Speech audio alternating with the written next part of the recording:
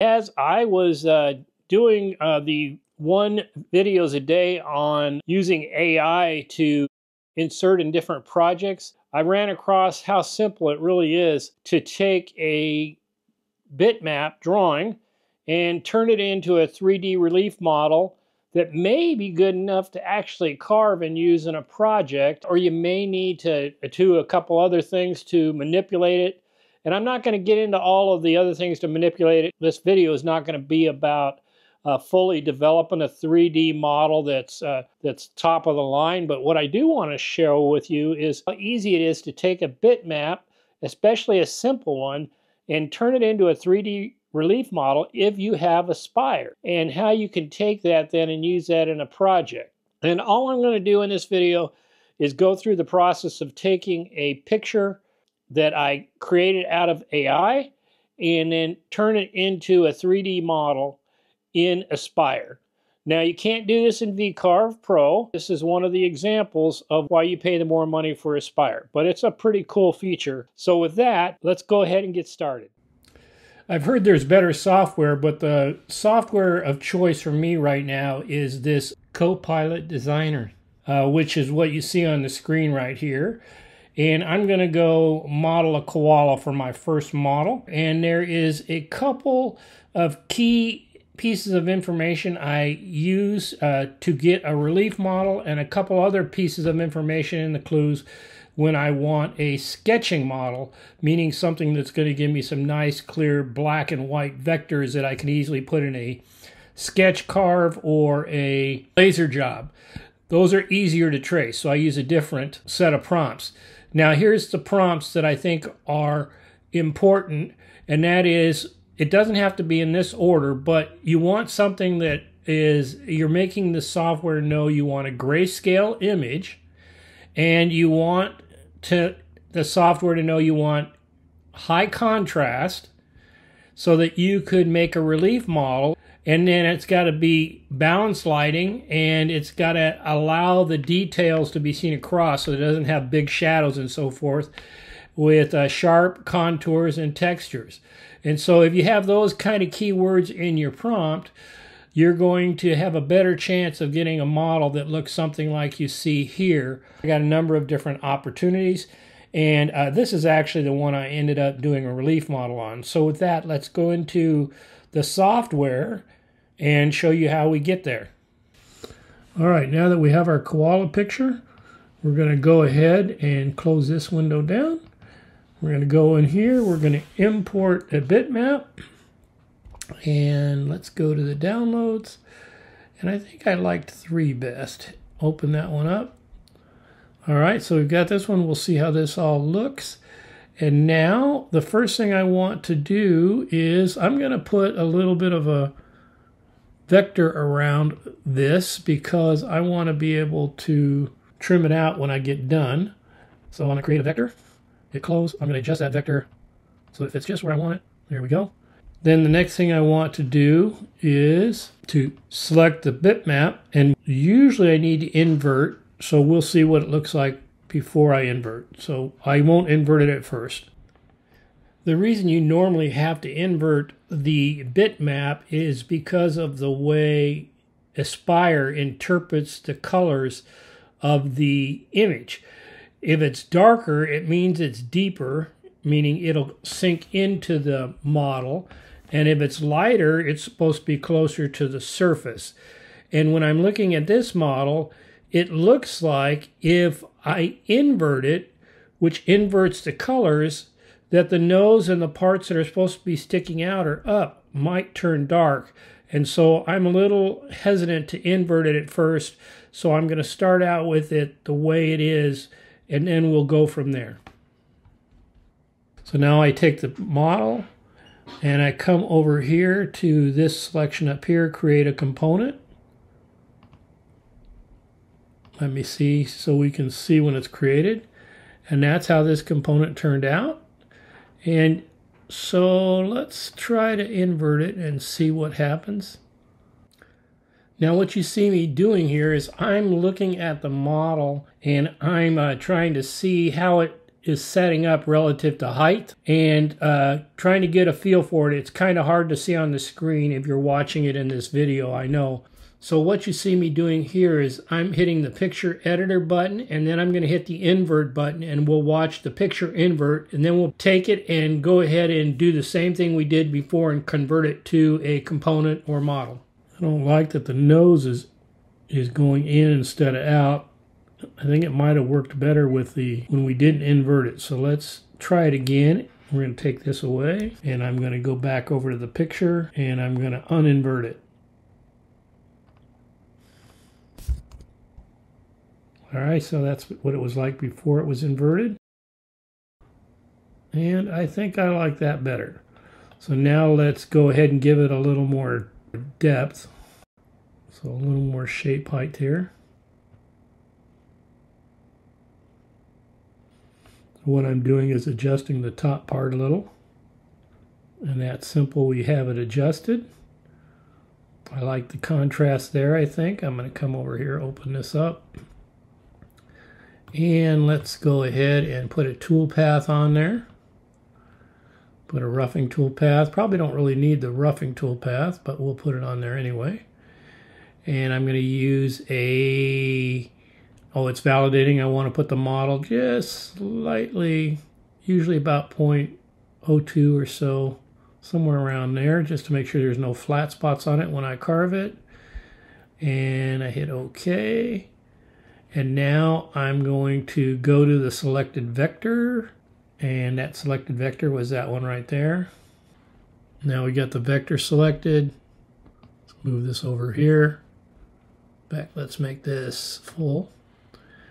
And I got that. Boundary offset, let's go with nothing right at the moment. 3D raster, calculate. Let's preview that. So now we'll do a finishing toolpath. Still got the vector. I've got a 1/8 inch and a 1/16 inch tapered ball nose here. We'll go to the selected vector again. Calculate. This could take a while.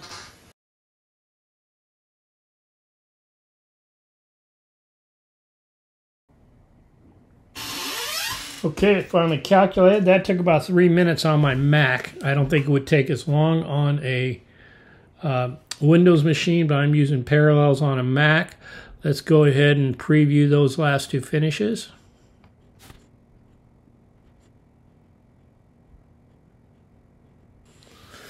Okay, now let's see how this looks if I go ahead and cut it out. So this is buried in there. So now let's do one more path here. I'm going to put a profile tool path in here, and I'm going to select that vector. It's already selected. I'm going to go down Z, material thickness. I'm going to do on the outside, calculate, and I'm going to preview that visible tool path. Get rid of that, and now you have the picture. That's the koala carved into maple. I don't think it looks too bad, honestly. Now, for all intents and purposes, that's pretty good. Let's try putting a smoothing filter on it.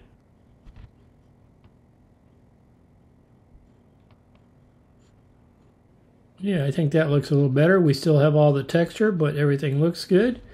Hit OK.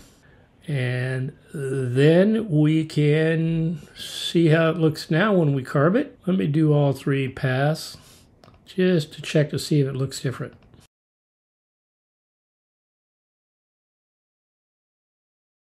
Now we're going to hit the profile, and there you have it. So if you look at it from the side, that's what it looks like.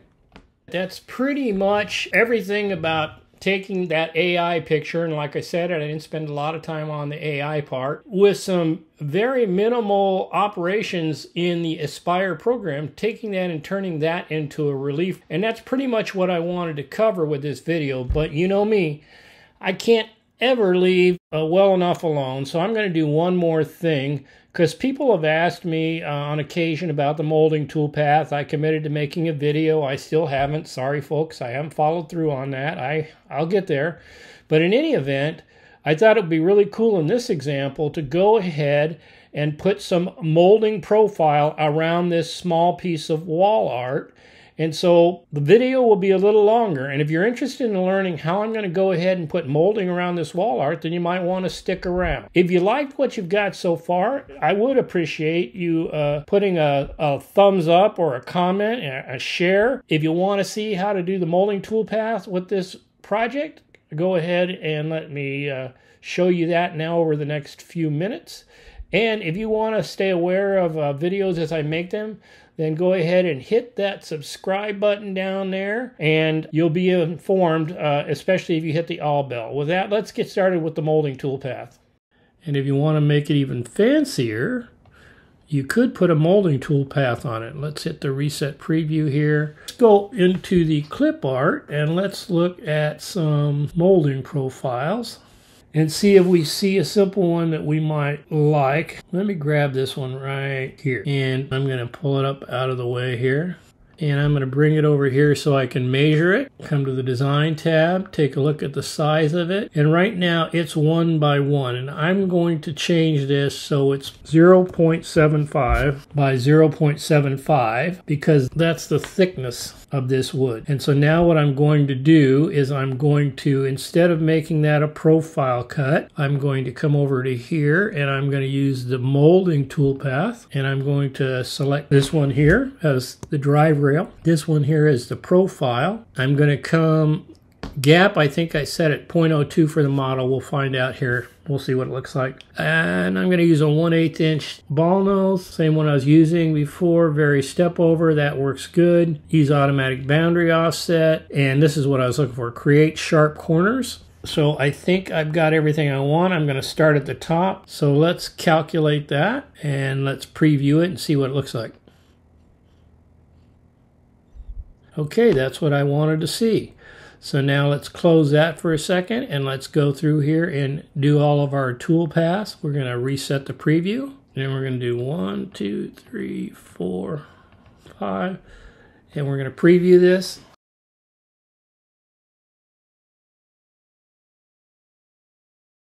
Boy, I goofed that up. I forgot to take out the profile bit. All right, so we're going to reset preview.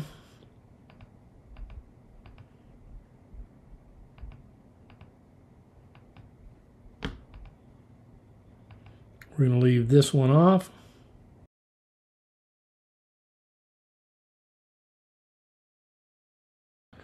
And there you go. And if we wanted to get it completely done, I would take and I would come up here to this corner right here. Got to get out of that preview mode. So I got to go as here. And I've got to do an offset, 0.75, I think. Create sharp offset corners.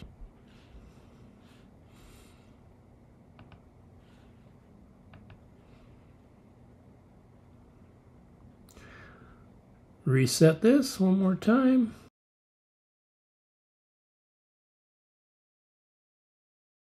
And there we are. Now it's nice and clean because I cleaned up the end of the profile.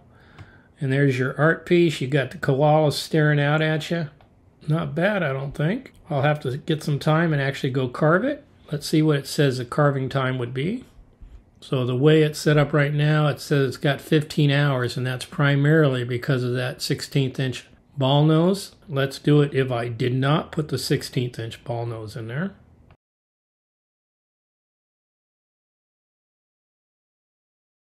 So even without the 16th inch ball nose, it looks pretty good. There's some cleanup that would need to be done over here. I would probably move the molding tool path to be just a little tighter then. But otherwise, I think it looks pretty good, even without that. And so let's see what the time to cut is.